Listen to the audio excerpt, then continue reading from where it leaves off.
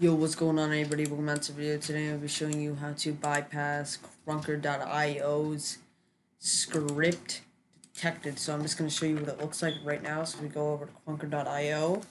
You can see that we're going to try to play the game, and it's going to say script detected. So